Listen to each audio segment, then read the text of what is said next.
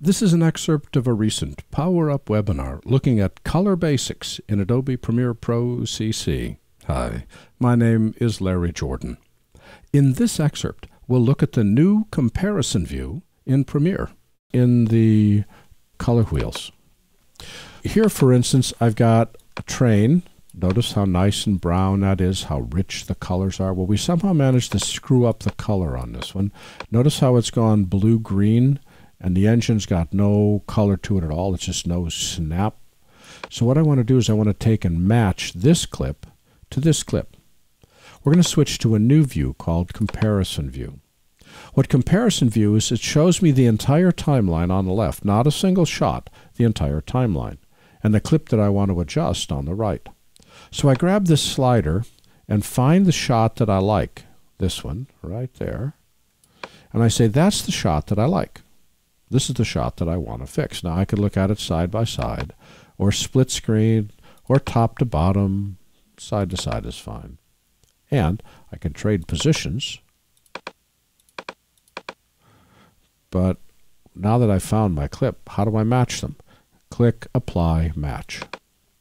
And notice how it's made a quick color adjustment to the selected clip. It's always the selected clip. Made a quick color adjustment so that now it looks a whole lot more like our train engine. Not perfect. Again, these automatic controls are not as good as doing it manually, but this is a whole lot better than it used to be. Here's another example.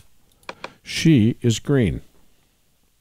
I want to have her look the same kind of warm orange color that Lisa is. I want to have this clip match. Select it. We're already in Comparison View.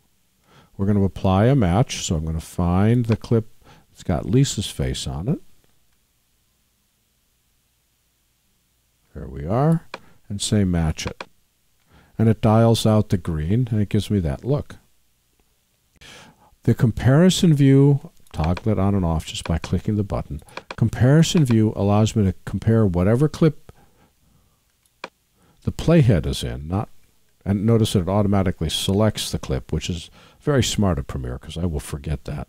It displays the clip the playhead is in with the entire timeline, and you can drag the slider around to find the shot that you like. Once you find the shot that you like, you say, hey, that's the look that I want for this clip. Click Apply Match, and it changes the color of whatever clip the playhead is in that's automatically selected to match the color of the clip that you have here. Turn off Comparison View, click it again. This was an excerpt of a recent PowerUp webinar looking at color basics in Adobe Premiere Pro CC. For the complete version of this online training, please visit our store at larryjordan.com/store and look for Webinar 268. By the way, when you need to stretch your training dollars, membership in our video training library saves you money and time. You can access all our videos for a low monthly price of only $19.99. That's more than 1,900 movies, hundreds of hours on a wide variety of subjects. Plus, premium members can download practice media and projects. Our training covers Apple and Adobe software. We update it multiple times each month. And for more information, visit larryjordan.com/membership. And thanks.